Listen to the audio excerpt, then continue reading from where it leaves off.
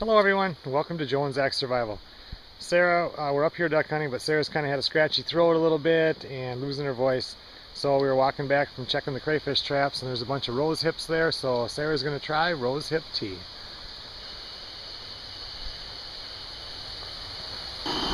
Okay, so what she has is some rose hips that we picked off the side of the road. And she's going to boil up some water and we're going to put it in there and we'll let it seep for a little bit. I'm kind of thinking that part of her sore throat could be the fact that the wind this weekend has not stopped. And when you have the campfire going, it's like wherever you stand, the smoke is in your face. How's it looking? It's bubbling on the side. That's almost ready.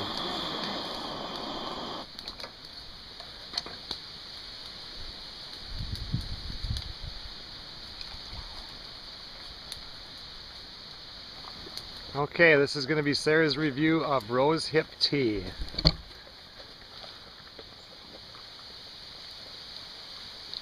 You know, it's not that bad. Can you taste the rose hip in it?